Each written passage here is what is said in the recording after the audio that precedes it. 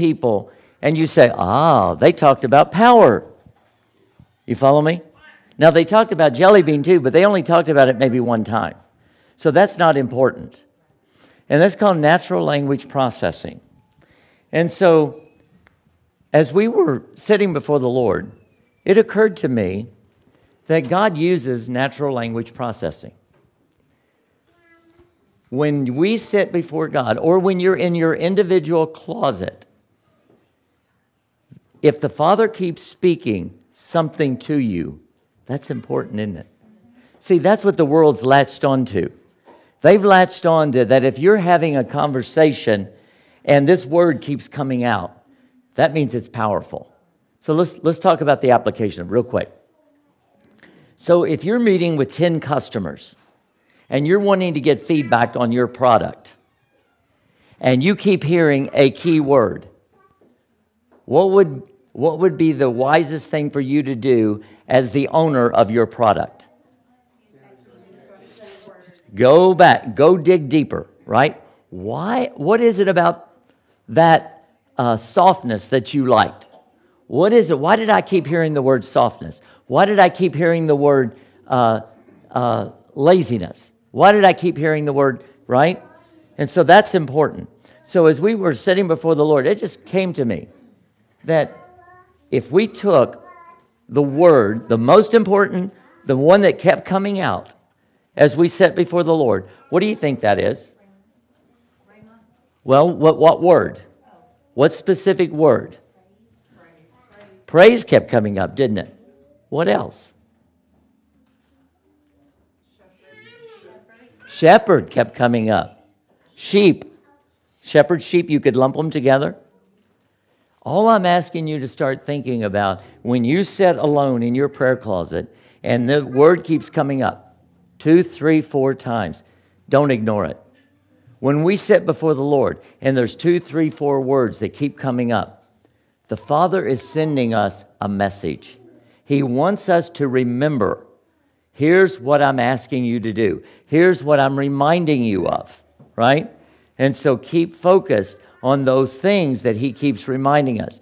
See, wouldn't it be interesting if he gives us 10 times, he keeps speaking this word, and he speaks jelly beans over here. And somebody says, I wonder why he spoke jelly beans. Not even focused on the 10 things that, or the 10 times he spoke this word. Do you think this word's important over here? Yeah. And so I think the reason he had me to remember that was because that he wants us to keep focusing on what he's telling us to do. It doesn't mean the other things aren't important, but if he keeps saying it, it's important. Salvation was another word. Today is the day of salvation, right? Okay, so keep that in mind. All right, Chad, why don't you come? Give Chad a warm welcome.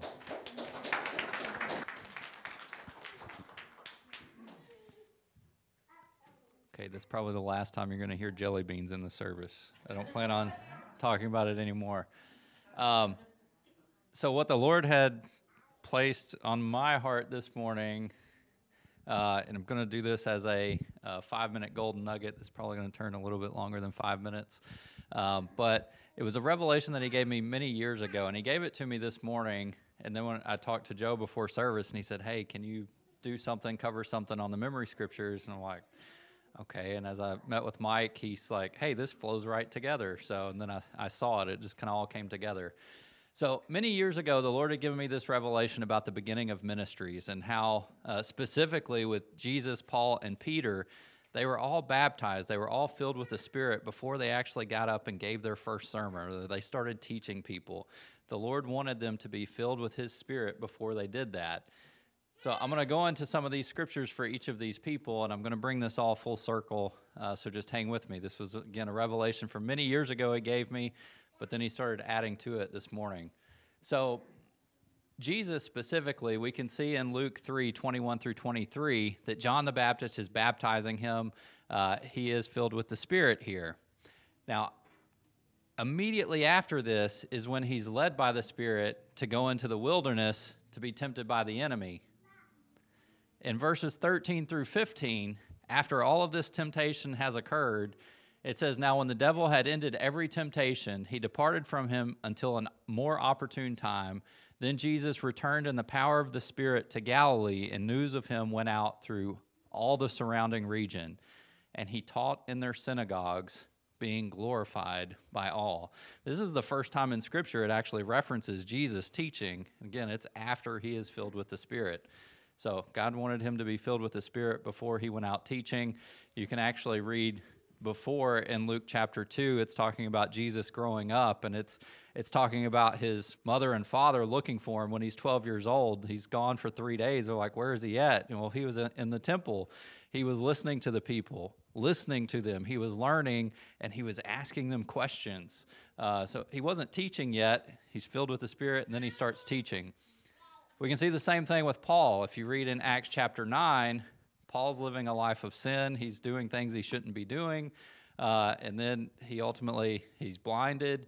And the Lord speaks to Ananias and says, "Hey, you need to go and pray for Paul." And as he prays for him, I'll just read this. Ananias went this way, entered into the house, laying his hands on him. He said, "Brother Saul, the Lord Jesus, who appeared to you on the road as you came, has sent me that you may receive your sight and be filled with the Holy Spirit." Immediately there fell from his eyes something like scales, and he received his sight at once, and he arose and was baptized. So when he had received food, he was strengthened. Then Saul spent some days with the disciples at Damascus. Immediately he preached the Christ in the synagogues, that he is the Son of God. So we can see with Jesus and with Paul, once they're filled with the Spirit, God now sends them out to go and teach and preach. Now with Peter, I'm going to share a little background here. So Jesus had told all the disciples in Luke 24:49, "Behold, I send the promise of the Father upon you. Tarry in the city of Jerusalem until you are endued with power from on high." Now, they probably didn't know fully what that meant, but Jesus is saying, you need to go and wait here. Wait until you receive the power. Tarry there. He didn't tell them to, hey, just go wait a few days and then leave. He said, wait until you get the power. Acts 5:32, this is a scripture I've always kind of stood upon with the Holy Spirit and talking to people with the Holy Spirit. I think the Lord had showed Hannah this one first, but we are his witnesses to these things, and so also is the Holy Spirit, whom God has given to those who obey him. So as we know what God's word says, as we obey what God's word says, that now opens the door for God to send his Holy Spirit to us, but we have to obey him first. We have to obey what his word tells us. So if you're walking in disobedience to anything that the word says and you're praying for the baptism of the Holy Spirit, you're probably not going to get it, because according to what the word says, he gives his Holy Spirit to those who obey him, who obey his word. So those disciples who went and tarried in the upper room and they didn't leave from there, they got filled with the Spirit. Those that went to the upper room and said, we've been here 8 days. This is crazy. I'm getting out of here. They weren't filled. We've got to obey what he tells us to do in order to receive that baptism. So as they did this, as they tarried in the upper room, this is what you're seeing in Acts chapter 1, chapter 2. It comes in like a rushing mighty wind. Then they start praying in tongues. And you can see in Acts 2:14, as all of this happens, and some people on the outside are like, these people are crazy. They're drunk. What is going on? That's when Peter stands up and gives his first sermon once he's filled with the Spirit. Peter references this later on, years later in Acts 11. He said, and as I, Peter, began to speak, the Holy Spirit fell upon them as it fell upon us at the beginning, at Pentecost, is what the Amplified says. Peter's referencing the beginning of his ministry to that one point in time when he got filled with the Spirit, because that's when the Lord started using him to preach and to teach others. So, part 2 of this, the end of Peter's teaching in Acts chapter 2, starts in verse 38. It says, then Peter said to them, repent, let every one of you be baptized in the name of Jesus Christ for the remission of sins, and you shall receive the gift of the Holy Spirit. For the promise is to you and to your children, and to all who are afar off, as many as the Lord God will call. And with many other words he testified and exhorted them, saying, be saved from this perverse generation. Then those who gladly received his word were baptized. And that day, about 3,000 souls were added to them. So as Peter was filled with the Spirit, he stood up, he started preaching. This is how it ended. About 3,000 souls were saved that day. When you look at the word for ministry, and the original Greek word for ministry, it's diakonia. And when I looked this up many years ago, and I used Bible Hub to look at what the meanings of these words mean and the original intended meaning of the word that's used for ministry in Scripture, diakonia, the second definition here says specifically refers to spirit-empowered service guided by faith.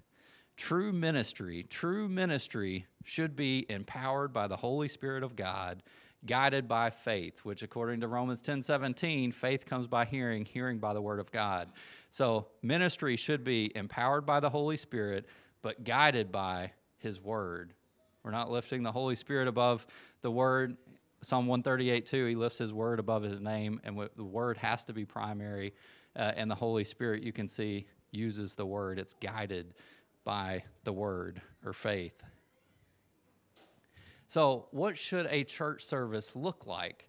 And this is part of the revelation that he was kind of adding to what I had gotten previously, that every ministry, every person that teached and preached in the word, truly led by God, they were filled with the Spirit first. Well, when we look at when church comes together, when we come together as a church, this is what we can see in 1 Corinthians 14.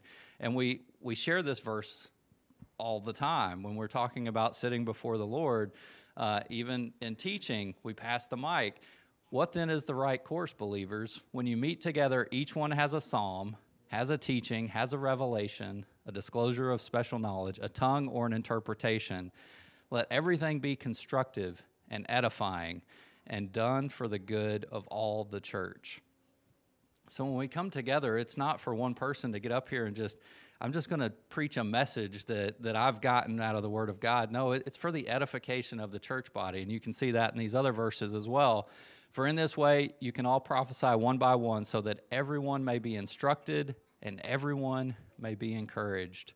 And then verse 33, for God, who is the source of their prophesying, is not a God of confusion and disorder, but of peace and order, as is the practice in all the churches of the saints of God's people. That's what God's design is that we are orderly, that we are in peace. And we've got a lot of churches that are just, I'm going to go from a message, I've got an agenda, I'm going to do this. But God wants everyone that stands in the pulpit, everyone that goes up on stage, everyone that's to deliver a message to be led by the Holy Spirit. Not that it's a requirement that you need to be led by the Spirit to teach someone, but so that the needs of the people can be met. Yes. They can be encouraged. They can be edified. And I think we can all probably attest to when we have been to a church service and we left and it's like, that word was for me today. I mean, we can probably all say that. I looked it up. Does anyone know how many actual scriptures, verses there are in the Bible? Yeah, you're right there at it. 31,102. 31,000. Oh, people are going to get me because I'm a math person. But 31,102. That's how many scriptures there are in the Bible. If you go to church twice a week, it's 52 weeks in a year, just let's say 100. We can move the decimal place over 2. If you went to church 100 times in a year, it would take you 311 years to get every single verse in the Bible. If you heard a verse every week, 311 years. But we can probably all say, I've been to church many times and I left and like, that was the word I needed today. That's exactly what I needed. He was speaking to me. That's the power of the Holy Spirit leading the pastors, the teachers, whoever it is that's up here to say, hey, Julie has a need, Wayne has a need, Bruce has a need, whoever it is. And if we have our own agenda, we can completely miss that.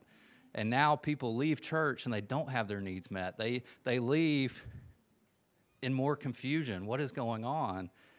And we can even see that with Jesus when he was 12 years old, going into the temple and asking questions. If you have a question, if something's not making sense, ask it. It's not that it's a dumb question. There might be 3 other people that have that same question, like, what is this? Why is this happening? Ask the question so those needs can be met. You know, we'll have a plan. Joe has a plan every single time that he gets up here, but the Lord can go whichever way is needed to help that person or help you or help somebody else.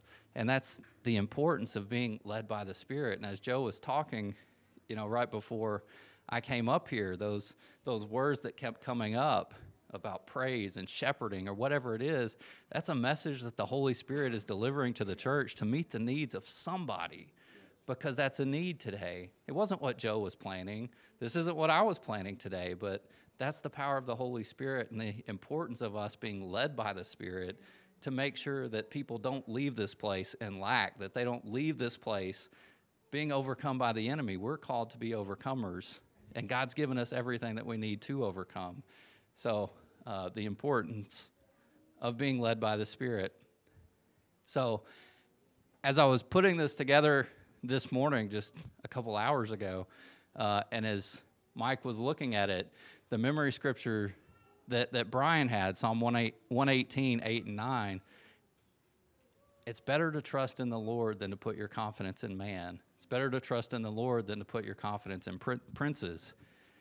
Same applies to teaching at a church or doing a Bible study with someone, your coworker or whoever it is.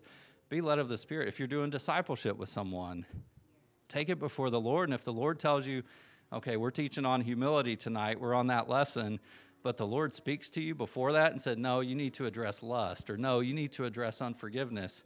Do that. That's the Holy Spirit saying, this is what that person needs. Put your trust in the Lord and not in man to have this agenda. Not saying throw the agenda out, but if the Lord tells you to do something differently, do something differently.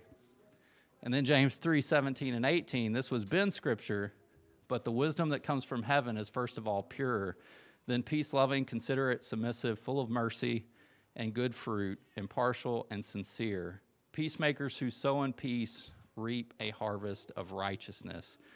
So when the Holy Spirit gives us that direction, that's wisdom coming from heaven saying, this is what this person needs. And we may not even know who that person is, but it's for somebody. If God's telling us to go that direction, somebody needs it. And that's the wisdom from heaven. Again, not putting our trust in man. And then Mike's scripture, John 15, 9 through 10, as the Father has loved me, so have I loved you. Now remain in my love. If you keep my commands, you will remain in my love, just as I have kept my Father's commands and remain in his love. God loves you. God loves me. He doesn't want any of us to be hurting or in lack or sickness or disease or whatever it is. He doesn't want us being confused. He wants order. He wants peace. He wants love, and he wants righteousness.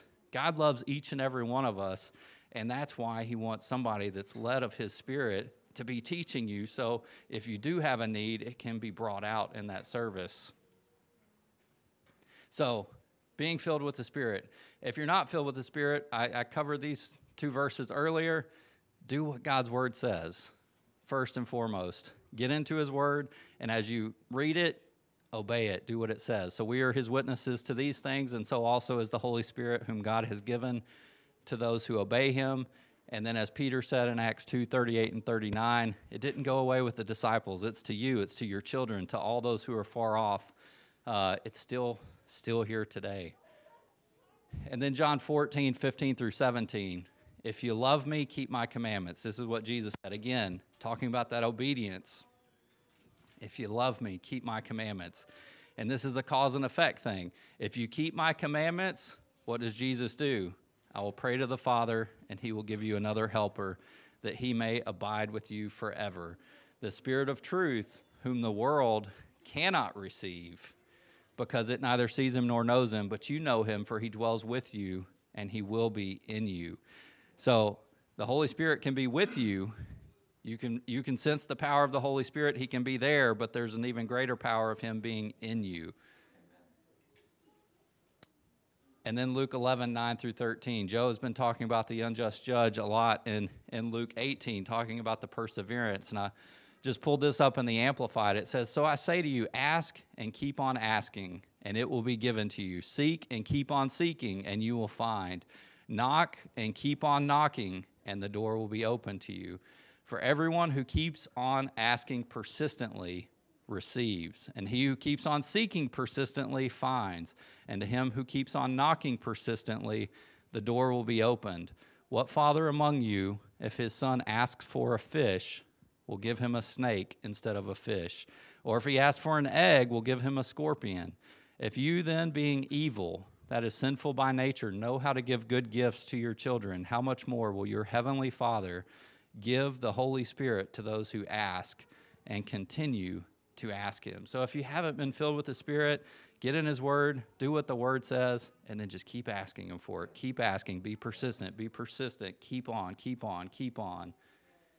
So that's I don't know what time I came up here, but that's my 15-minute golden nugget revelation. Oh, does Paul have a comment? When you first wrote that number up, for whatever reason, my mind just added it together, and it equals 7, which is completion. So, yeah, I apologize for the math, but yeah, if you're dividing anything by 100, just move it 2 decimal places. For those of you who are kids, pay attention to math. You use it every single day. If you're asking me about another subject, don't ask me, ask somebody else. Find somebody else that's a science major or history major, but pay attention to math. You'll use it. So be filled with the Spirit. God used the people in the Bible that were led of his Spirit, that have been filled with his Spirit, to teach others. And that's because God loves everyone, and he wants to make sure their needs are met. So just encourage you in that God loves every one of you, and he wants us all to be filled with his Spirit. So with that, I'll give it over to Joe. Stay up here for a minute, Chad. So I can just imagine somebody, we're streaming, and somebody asking in here or somebody asking online. Because it's always interesting when we use Acts 5:32. And in fact, Chad, Mike, would you put that back up? And where we talk about, we have to obey what we know. And that's so important. But I can also imagine people saying, well, I do everything that God's called me to do, and I'm still not baptized in the Holy Ghost. Does God lie? No, he doesn't. He means what he says. Okay, so let's talk a little bit about this. What are some of those things you think that God could be talking about? Because when I come to the Lord and I say, Lord, baptize me in the Holy Ghost, it seems like I would have a clean heart. But what are some of the things that maybe could be going on in my life that I've not really yielded over to the Lord? Yeah, all those things that you've held from your previous life.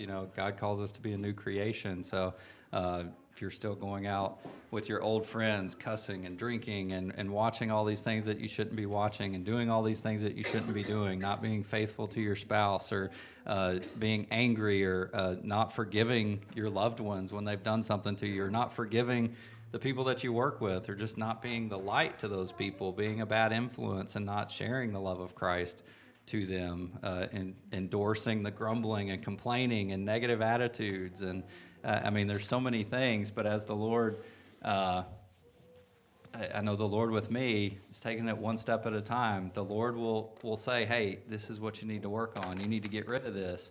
And as you do that, he doesn't bombard us. He doesn't say, okay, here's a list of 1,000 things. You need to fix every single one of these things, because it would overwhelm every single one of us. But he will say, you need to correct this. And once you deal with that area of your life, now you move up a step, and now he says, okay, now you need to correct this, and then now you need to correct this. Now, in some situations, there might be some really grotesque things, and he says you need to get rid of all of that, but the Lord will take you one step at a time to say, you need to deal with these things.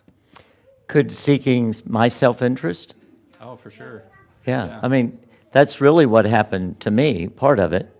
What about believing a lie? That's what Jesus was doing at 12 years old when Mary and Joseph came and found him in the temple. And he's like, where have you been? And we've been looking for you for 3 days. And he said, don't you know about my Father's business? It's okay. Yeah. Calm down. Yeah. I'm doing what my Father's told me to do. And that's where we've all got to be. So what about believing a lie?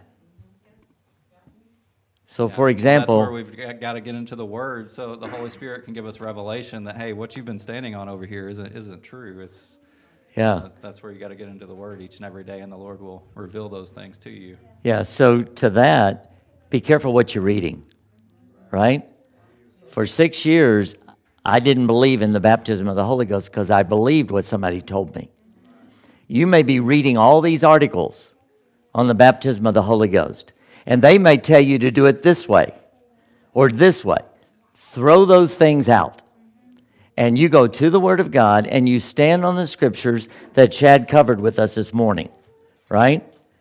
And you stand on God's Word. Father, you said that if I have a clean heart, if I don't have any sin in me, you'd baptize me in the Holy Ghost. Father, show me if there's any sin in me. If I've believed a lie, if I'm seeking self-interest, maybe I want to be baptized in the Holy Ghost because I want to speak in tongue.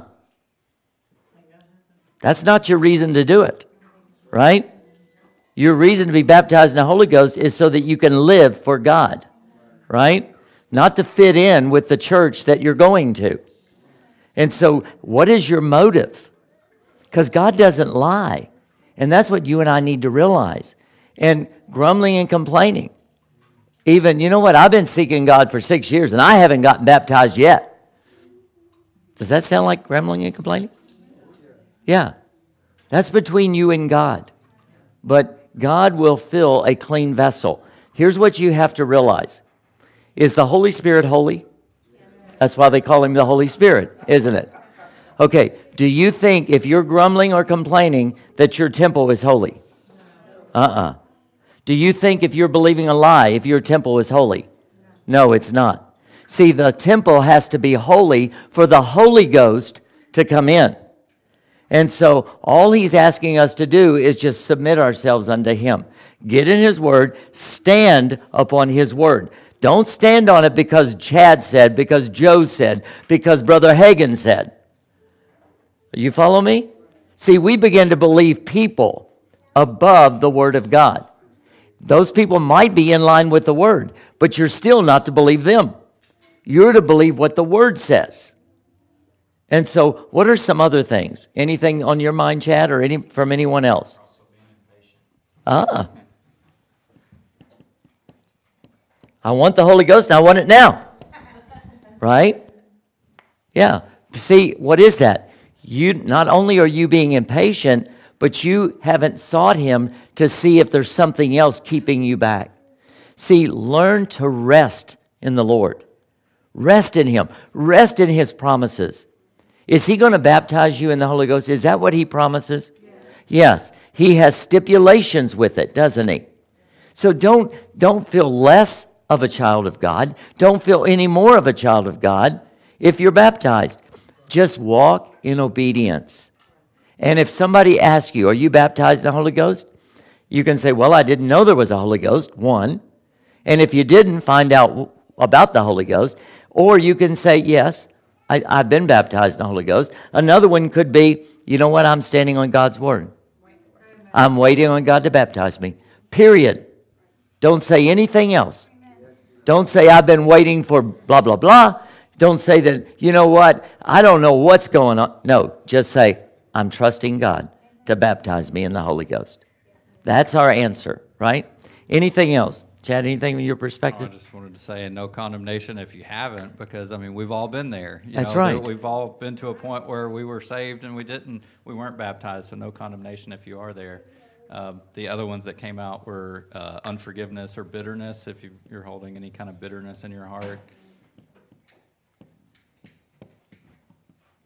Communing with the wrong crowd, 1 Corinthians 15:33, bad company corrupts good morals. If you're still with that crowd that's not walking with the Lord, light can't have fellowship with darkness.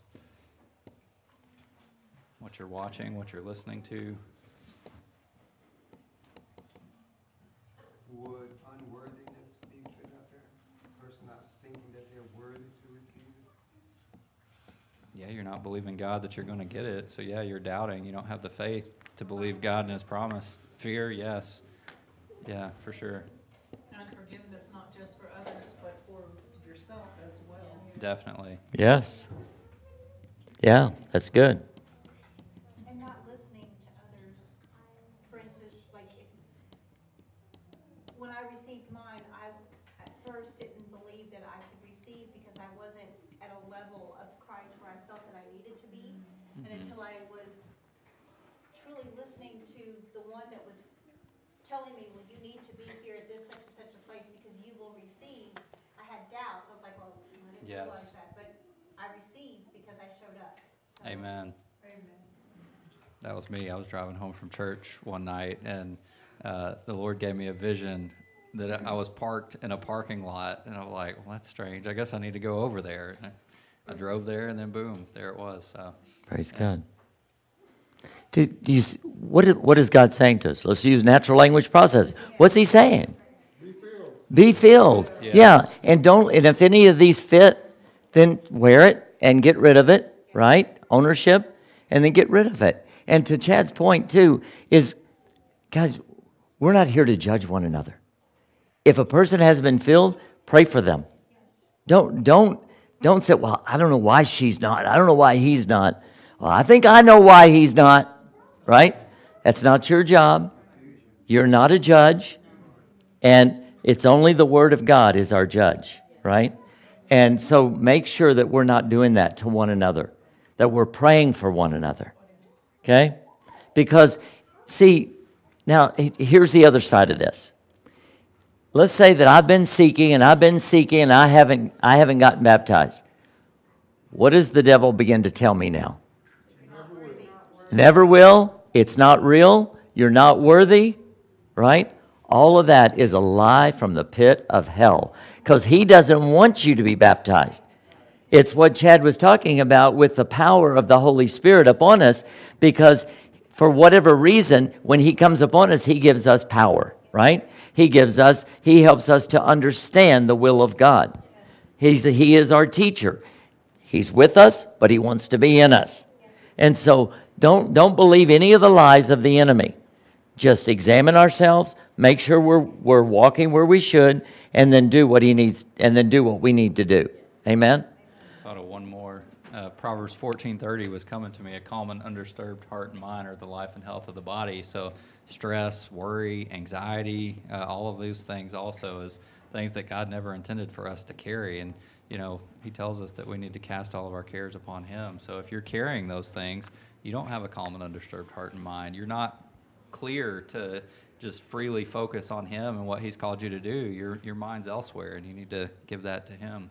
Yeah. Another word that was brought forth in the thing was to cast all your cares. Yes, amen. And see, okay, when we start listening, this is big, isn't it? And we need to examine ourselves. Now, let's take one step further. Just because you've been baptized in the Holy Ghost, these things can keep you from moving in the Holy Ghost, right? Okay, Julie? So I used to think that you had to go down and have hands laid on you to be filled with the Holy Spirit. And I did do that, but I was praying and reading the Bible when I got mine a few months later. So it doesn't have to come like that. That's right. That's right. And see, so there's a mindset, isn't there? Okay? So even a mindset that it has to be a certain way.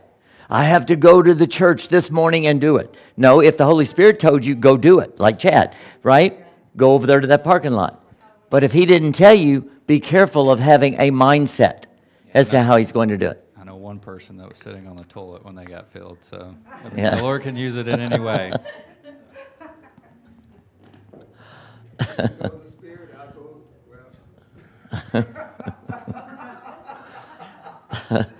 Carrie?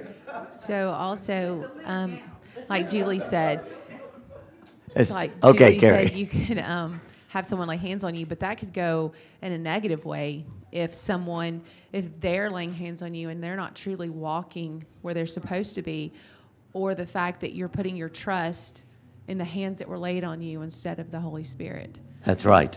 So that could go that way. And I was just going to throw something else out with believing a lie. When I grew up, I won't say the type of religion, but the type of religion, my grandmother, I really looked up to her. And she always told me, she's like, oh, that is of the devil. And so I was told that as a small child. And so that's what I had believed.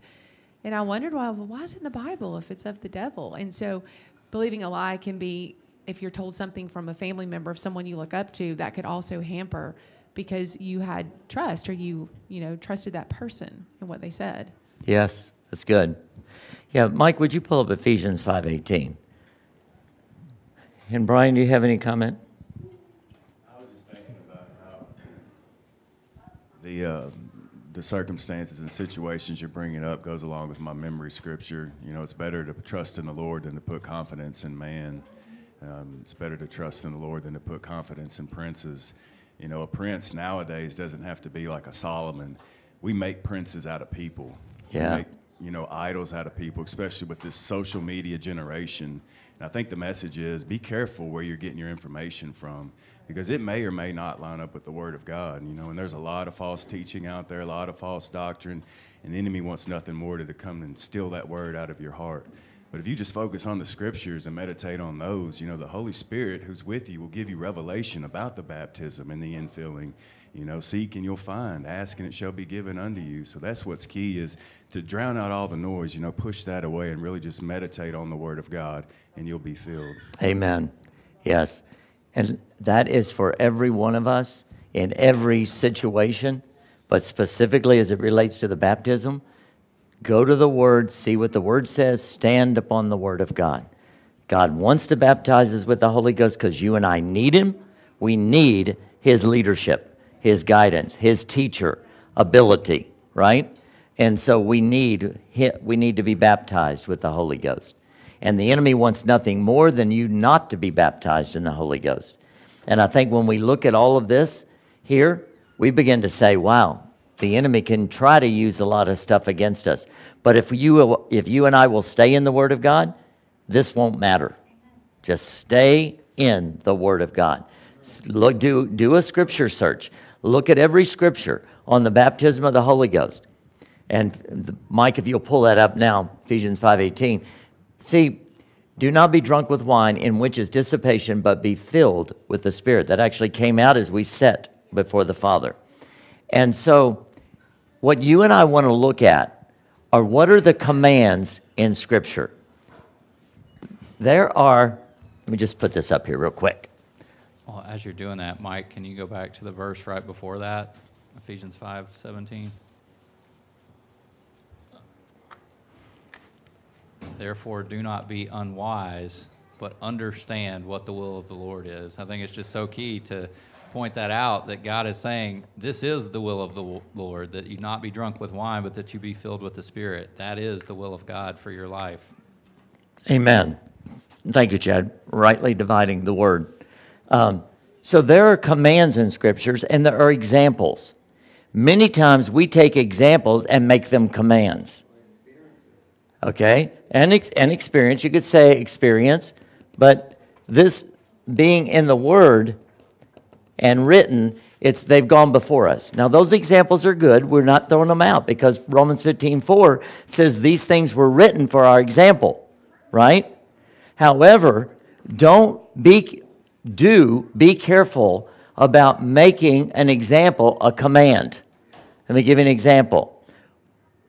The example is, they laid hands on people. Paul laid hands, Peter laid hands on people. They were healed. They were filled with the Holy Ghost. Those are examples. The command in the scripture is for you and I to be filled with the Holy Ghost, be filled with the Spirit. The example is, these are the ways they were done. But don't ever pick an example and say, I want that, right? What you want is the command. I will be filled with the Holy Ghost. However God chooses to do it, I will be filled with the Holy Ghost. And that's what you and I have to focus on, okay? We can do this with everything in the scripture. And you always want to separate what's an example versus what is a command, okay? Any other thoughts? Yeah, I was just going to say Jesus was baptized in water when he got filled with the Spirit. So, I mean, in everything, what I try to do is don't put God in a box. Don't expect it to happen a certain way, because God can do it any way he wants to. And just believe that it's going to happen. He didn't say how it's going to happen. He just said it will happen. And just trust him and don't tell him how to do his job. Yes. Let him do it. Absolutely. All right. Any last thoughts on the baptism of the Holy Ghost, or anything that we've talked about thus far? Okay. Can we get the mic to Bruce?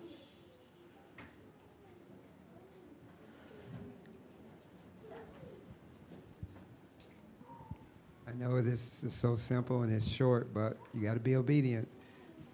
All of God's work is done in truth. Yeah. Oh, thank you. So let's do Psalm 33:4. If we could pull it up real quick.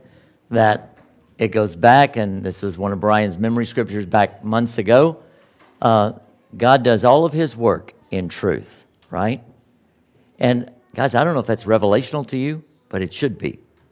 Because he does all of his work in his word, right? So the word of the Lord is right, and all his work is done in truth. That's where he does his work. And so that's why you and I need to be in the word daily. That's why you and I need to be hiding the word in our heart and letting God work. Wayne? It really is amazing after I was baptized in the Holy Ghost how the Word of God came alive to me. It became a person to me. And, Yes. And now it never gets old. I can read the same word over and over again, and it's always a new revelation. Amen. But the Holy Spirit is one that shows us into all truth. Amen. Thank you. Yeah, and let's just go, because I believe all of this is connected. If we could, and Lord willing, if it be the Lord's will, we're going to find a way to do this. Because I think every service, God has a message. And it's not that he doesn't have sub-messages, he does, but there's a main message that God wants us to walk away with. And I think this morning, part of it is dealing with the Holy Spirit. And that if you and I, because I'm reminded of what the Lord showed me as we sat before the Lord. And I'll tell you what I saw. This was a corral or a shepherd's pen, call it whatever. But the shepherd was here and guarding the gate. And there was only one sheep in the, that doesn't look like a sheep. There's a sheep. Not really, but anyway. There was one sheep in the pen. And what I saw was the pen used to be full, but all of these sheep went out and they were following other people. You hear what I'm saying? They were distracted. They heard this message and this message and this message and this message and this message. That goes along with what Jesus said in Matthew 24. In the last day, many false prophets would arise, right? In fact, would you pull that up, Chad? Matthew 24. And so there was one sheep that was left. And you know what that one sheep was doing? Focused on the word. And they were listening to the Father's voice. And that's what you and I are going to have to do. If we don't, you won't be in that pen. You'll be out here with all the others floundering around, chasing after all the stuff. And you don't want to be there. I don't want to be there. Very confusing. Yes. Yeah. That's right. All of this stuff. Yes. Now, let me clarify. Are there some good teachings on YouTube? Yes, there is. Here's what I would encourage you to do. Always go to the Word of God as number one. Go to the Word of God daily to seek the truth. If the Father leads you to another teaching, that's okay. But you let the Word of God be your mainstay, right? Because if you don't, you will get distracted. You will be misled. Tossed here and there to every form of doctrine. So be careful. Okay, let's go to Matthew 24. Then many false prophets will rise up and deceive many. And because lawlessness will abound, the love of many will grow cold. Now, that is powerful right there. Why does love grow cold? Because lawlessness, right? You hear on the news, you can't open your door, okay? Don't talk to people when you go out. People are trying to get your information, okay? So you're not going to talk to people. You're not going to share the love of God with them because you're afraid, right? So love will grow cold. You won't be trusting God. And see, you and I've got to learn to trust God no matter what the condition in the world looks like. Now, if you and I are listening to the voice of the Lord, He will warn you if there's any danger, right? When He warns you, listen to what He's telling you. If He says, don't go there, don't go there. But unless He tells you, you demonstrate the love of God, right? And that love is demonstrated through the fruit of the Spirit.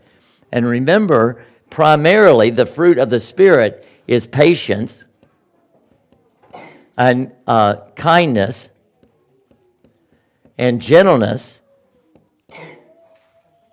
and goodness. That's how God's love is demonstrated to the world, right?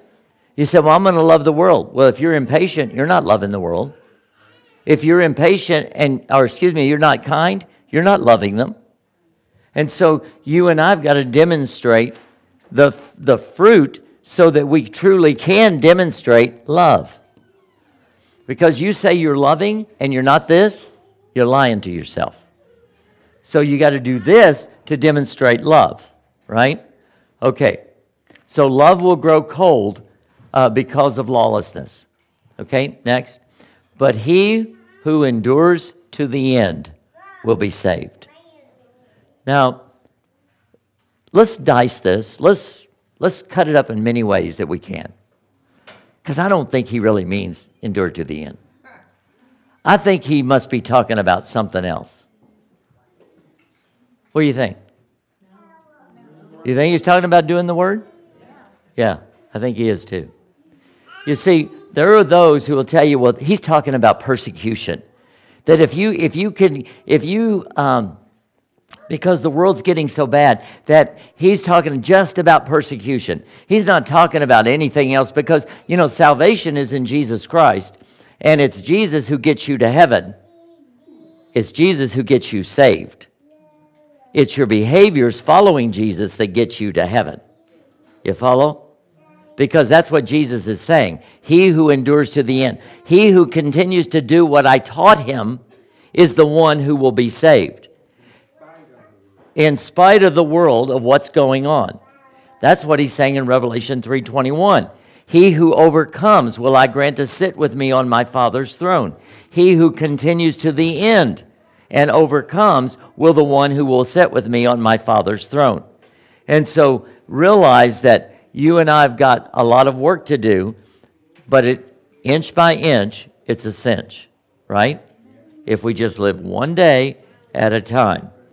Doing the word that we know today. And if we do, we're safe and we're secure, right? Amen. In fact, let's go to Matthew 6.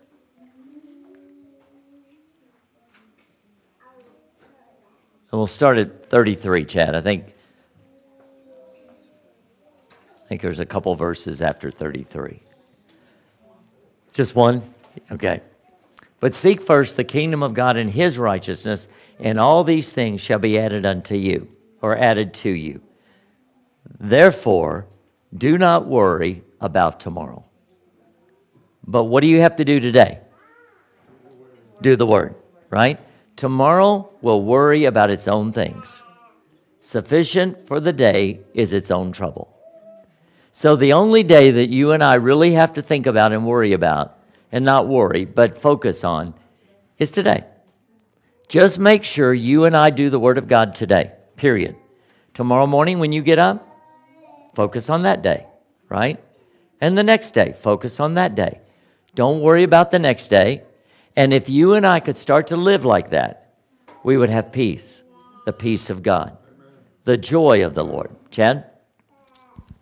I just wanted to say and chime in, learning from you, sit down and plan your week out of this is what I'm going to do on Monday. This is what I'm going to do on Tuesday. This is what I'm going to do on Wednesday. Once you get to Monday, focus on what you had planned to do that day. Don't look ahead. Just focus on what you've planned to do that day. At the end of the day, if you said, okay, I only did 4 of the 5 things I was going to do, we'll shift that 5th thing to the next day and move it back, and then just focus on those things. So you do need to take some time to plan out the next week of what you are going to do each day. But then once that day comes, focus on what you've planned to do that day. Thank you for bringing balance to that. That is so true. Because what we're not saying is you don't have to plan. You need to plan. Why? Because Scripture says, Proverbs 16:9, man plans his way, but the Lord directs his steps, right? Proverbs 16:1 says that orderly thinking belongs to man, but the answer of the tongue is from the Lord. So you and I need to plan. We need to plan, Father, I'm going to sit down and plan my week. And so plan your week. And then as Chad's point, when you get to Monday, do Monday. If you need to take something from previous week and put it on there. But do what you've planned to do. And overall, you pray over that day, right? You say, Father, here's my plan. But if you've got other plans for me, that's okay. You can do whatever you want to do with me this day. Amen? But don't fret. Don't worry. And for whatever reason, all of us, the ones who have children, just do what you know to do today with those children. If they're grown, if they're not, if they're little, if they're babies, just do what you know to do today and pray over them, and God will take care of them. Amen? Don't worry about what they're going to do 10 years from now, right? Don't worry about that. You're putting the right things in them. Trust God is going to work in them, right? That's right. Proverbs 14:30. It's a calm and undisturbed heart and mind, the life and health of the body. And in that training, you want to train them to have a calm and undisturbed heart and mind. Trust God. Amen? Proverbs, train up a child in the way he should go. And when he's old, he will not depart from it. In fact, would you pull that up, Chad? See, guys, that is a promise, but it's also a promise in reverse. Okay? Train up a child in the way he should go, and when he is old, he will not depart from it. Do you see the promise in reverse as well? If you don't train them up right, chances are they're not going to depart from it. Okay? Unless there's a supernatural event in their life. Now, the survey, the latest, I won't say the latest, a recent survey of all the people who claim to be Christians, and they were asked, a sampling of those, they were asked, at what age did you come to know the Lord? 85% of them came before the age of 14. Only 15% came later. I came later, a few years later, but the thing is, chances are, once you train them up, they're going to come back to what they've been trained in. The reverse is true. That's why you want to make sure you're training them up in the ways of God. Amen? And if we haven't, we repent and we say, Father, forgive me, I didn't know the truth, and I ask you to somehow turn it around for good. And God will begin to turn it around for good. With the mic to Bruce.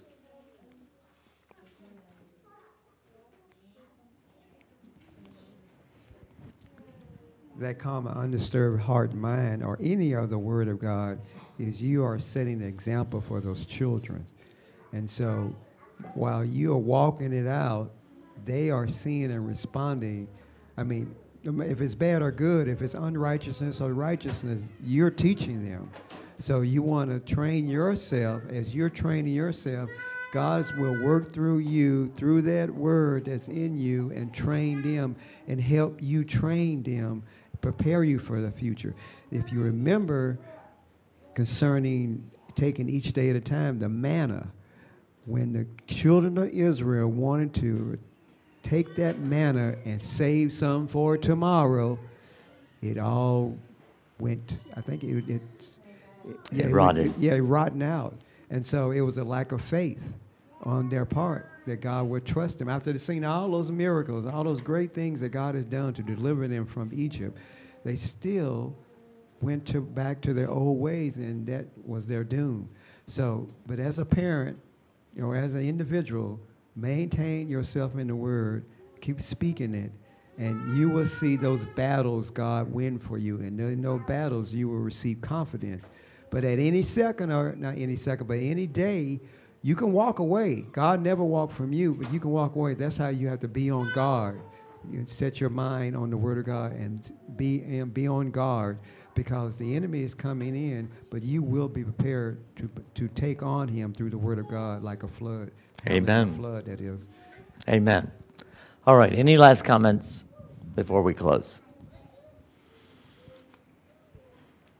All right, Mike, would you come?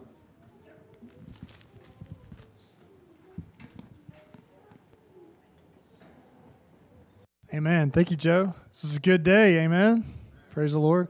Thinking of 1 Kings 8:61. It was a memory scripture last year I had. It says, "But your hearts must be fully committed to the Lord our God, to live by his decrees and obey his commands as at this time." And so our hearts have got to be somewhat committed, fully committed. Yeah. Thanks, Chad. Yeah. May your hearts be fully committed to the Lord our God, to live by his decrees and obey his commands as at this time. Chad, can you go to Isaiah 3, I think it's 10 and 11. I'd read this earlier in the week. You verify. Yeah. So tell the righteous it will be well with them, for they will enjoy the fruit of their deeds. And so we can rest assured no matter what we're facing, right? It's going to go well, but we've got to have our hearts fully committed to doing his word. And I encourage us all, if we've got any of this in us, right? Rid yourself of it. How do I do that? Anybody?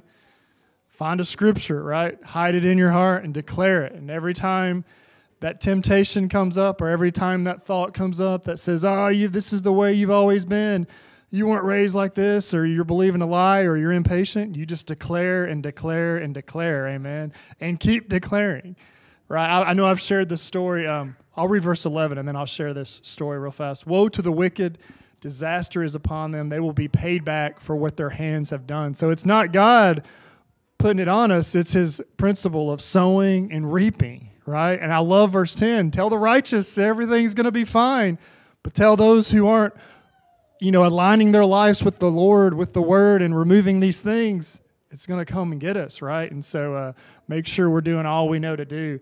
So yeah, testimony of declaring and declaring. I had a situation at work. My boss told me to give an individual an assignment, and wasn't crazy about it, but I was the messenger, right? Got honor authority, and when I did, I'll never forget, this individual just, "Why have I got to do that? Why would I do this? Who told you this?" Man, it just went from like 0 to 100, the tension, and your flesh. "Well, because I told you, and my boss told me, so he's your boss too, right?" And I said, "Hey, this is what he told us to do. I don't understand why I have to do this." And so I just walked off, and I hear this, I hear him hit the desk or the wall. Well, guess who I sat beside?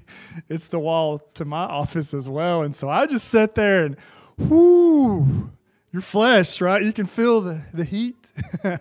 And I got my battle card out. I have it on my desk. And I was like, "Where's it at, Lord?" And it was, okay, Romans 12:21. "I will not be overcome by evil, but I overcome evil by doing good." I did this for probably 5 minutes. I'm serious. If someone walked in my office, they'd be like, "You all right?" "Yeah, I'm good." But I did it, and I kept doing it. I didn't do it, "I will not be overcome." I didn't do it so he could hear me, right? That would be the wrong motive. But I did it, and then finally what happened? This peace. So then I prayed for him. I'm good, right? I'm good. And this is why we've got to be careful. I've shared this before. I used to have a passion for peace. And so if I had a passion for peace in that moment, what I would have done, I would have went over, hey, can we talk about this? Can we work this out? Guess what? He's not ready to do that right now. So you got to pray, bind and loose, do all you know you need to do, and shake the dust off your feet. So the next day, never forget it. I walk in. I was like, "Lord, it's going to be a good day. It's going to be a good day."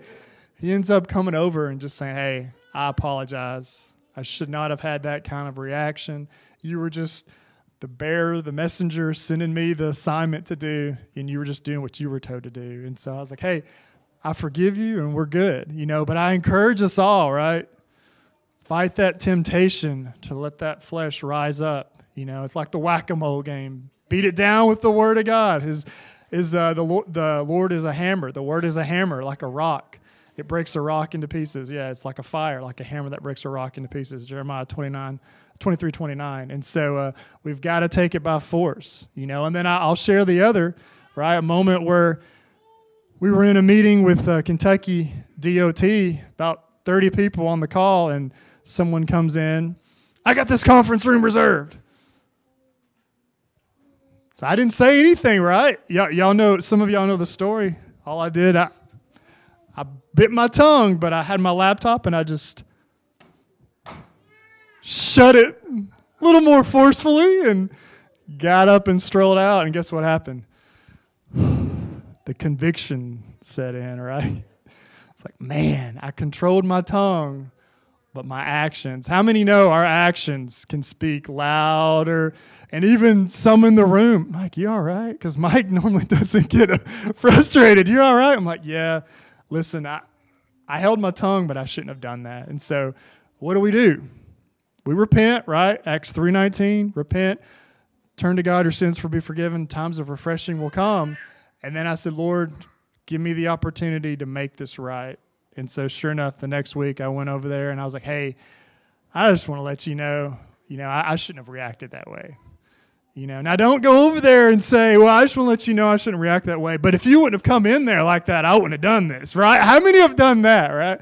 So make sure you're going over there in peace with the right motive, not to get them to apologize, but to make sure your hands are clean. And so I did that, right? I just said, hey, look, I apologize. I shouldn't have acted that way. Well, he ended up, I shouldn't have came in there like that, and I was like, hey, we're good, but I'm just, in sharing this, we're sowing and reaping in every single moment of our lives. And that reaping is, am I reacting or am I responding, right? Am I responding in the word? Am I reacting in the flesh? And so, and it has that ripple effect. Chad, can you go to Proverbs 24? We'll start in verse 30, and I'll read through the end. I'll share this, and then we'll close, Lord willing, right? This is good. So I went past the field of a sluggard, past the vineyard of someone who has no sense or no self-control, or they're not refining their flesh, they're not buffeting their body, they're not getting rid of these things. So verse 31, thorns had come up everywhere, the ground was covered with weeds, and the stone wall was in ruins. Think about that. You ever seen a garden? I got a garden, and it's just thorns everywhere. What's that going to do? Yeah, it's going to choke. Yeah, the parable of the soils, right? No fruit. Yeah, thank you, Wayne. So 32, I applied my heart to what I observed, and I learned a lesson from what I saw. So make sure we're learning. If we've done things in the wrong, make sure we learn from it and correct it. 33, a little sleep, a little slumber, a little folding of the hands to rest, and poverty will come on you like a thief, and scarcity like an armed man. And so that little slumber is, I'm not going to get in the Word today. I'm tired. I'm not going to do my memory scriptures this month. I don't feel like memorizing. I'm talking to myself, right? We've got to make sure we're taking the kingdom of heaven by force, right? I love the song that the Lord had given Gina to sing this month. We're fighting a battle that He's already won, but if we're not fighting it, we're not going to win, right? If I'm not fighting it, if I'm not hiding the Word in my heart, walking in the fruit of the Spirit, reading the things, I guarantee all of us probably got convicted of something today, or maybe there's something that came into our spirit. You know what? I'll do that. I need to let go of that. If we don't make a plan to correct it, to let go of it, we're on dangerous ground. We're on shaky ground, right? A little yeast leavens the whole loaf, and so you take vinegar. I don't like vinegar. You put a little vinegar on my Krispy Kreme donut, or anything really. But it can mess up the whole thing. Some of you like vinegar. No offense taken to me or you, hopefully.